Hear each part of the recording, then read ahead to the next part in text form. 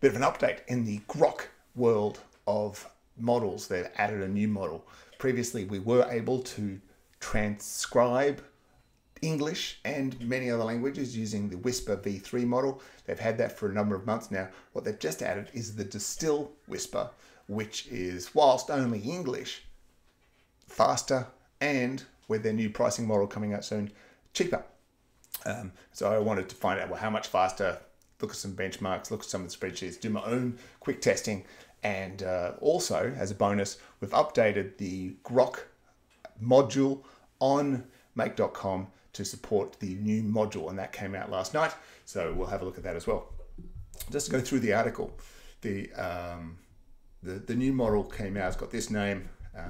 It's in the drop down if using the make model, and they've gone through and the real-time speed factor. Now, what does that mean?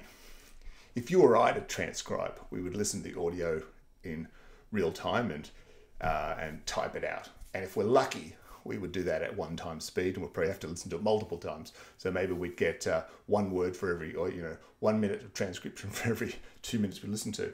Well, these models are faster than that. And so 240 times means that it can listen to 240 minutes of audio in 1 minute. That's pretty fast. And when we look at the graphs in a moment, you look at the, if you go to the OpenAI Whisper API, it does about 30 to 35 minutes of audio in a minute. So the OpenAI one is substantially slower. And the other aspect, of course, is cost and correctness. How good is it at doing transcriptions? There is another 4th aspect, which I only discovered when I was running through, which is whether it respects the system prompt, and does the system prompt make the transcription better or worse? That was interesting. So I'll show you all that in a minute. Now, if you scroll down, you'll see that it has a bunch of blurb. A lot of this is coming from the model itself, why people like it. It was already available on Hugging Face, and you could have been using it there. Of course, one of the reasons to use it off the Groq API is just how fast Groq is. And for another month or so, free. So Groq has started to talk about the pricing. They've been free since they launched their cloud model earlier this year. And so they're looking at saying that there's going to be 2 cents per hour. Now that is an hour of uploaded audio. So as it said, 4 hours of audio, 240 minutes, they can process in about a minute. So it's not 2 cents for the minute, it's 2 cents for the per hour of the 4-hour video that you uploaded, is my understanding. They've also restated their pricing. I think it was 3 cents, and now they're saying that the original large model is now 11 cents. All that's arbitrary since they weren't actually charging anyone.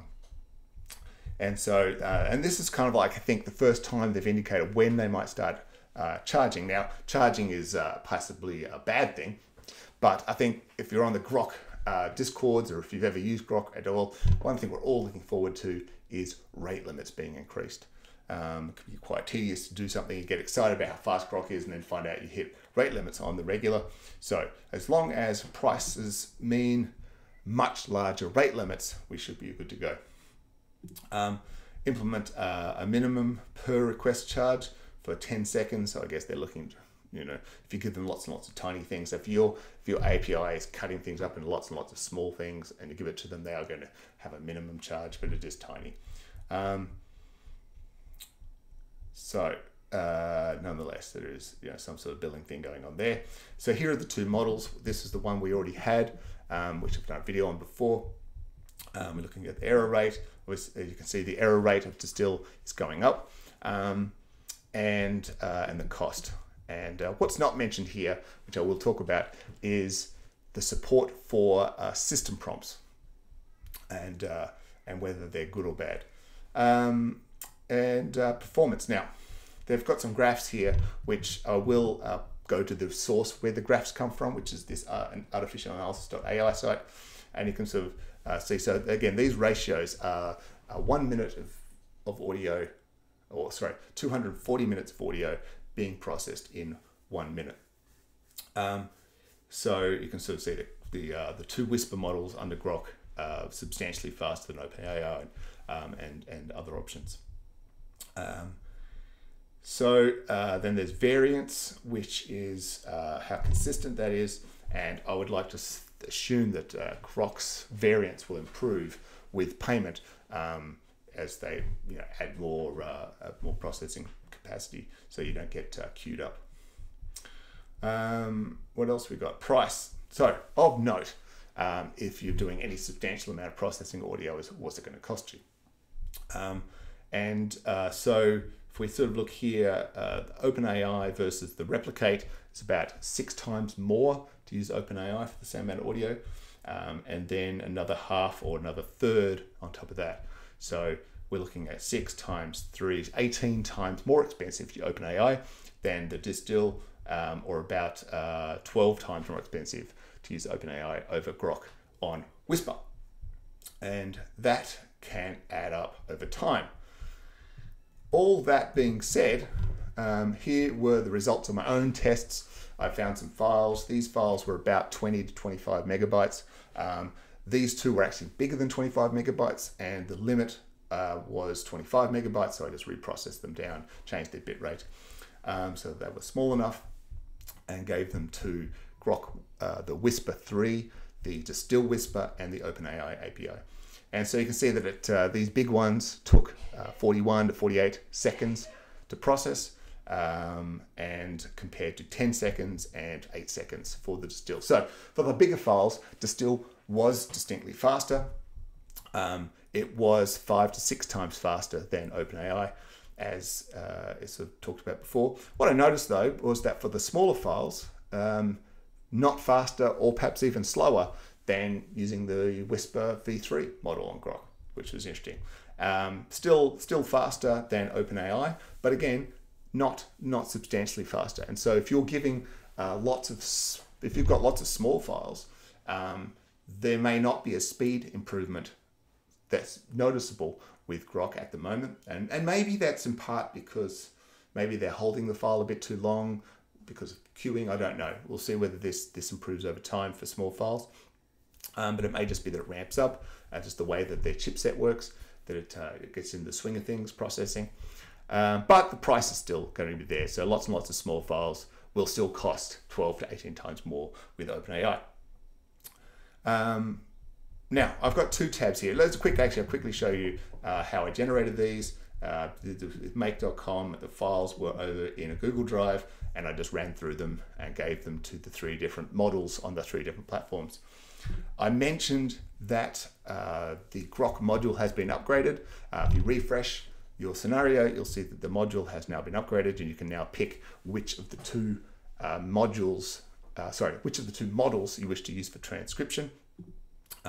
For transcribing, there is still only one model. Only the Whisper Large v3 can do transcribing, and distil-wisper Large v3 only does English when it comes to transcription. So that's now available. I've chosen the Large v3 as the default. It is more expensive, but it is better in more scenarios from my testing. So we'll stick, and that is the default from before, so we'll leave that as the default. You can just change it and choose to use distil if that works for you. And for the OpenAI, using the Whisper, and here I've got the prompt. I was playing around with not prompts, and that was all that was there for. Essentially just cutting the time and storing the time, and that's where that time came from. So finally, let's have a look at whether the transcriptions were any good. So this is a tab with a system prompt for all 3, and then a tab without. And the reason I bring this up is the importance of the system prompt is my name. My name is Dr. Nic with an NIC. My business is Mocra with the MOCRA. And I found Whisper doesn't know how to spell those.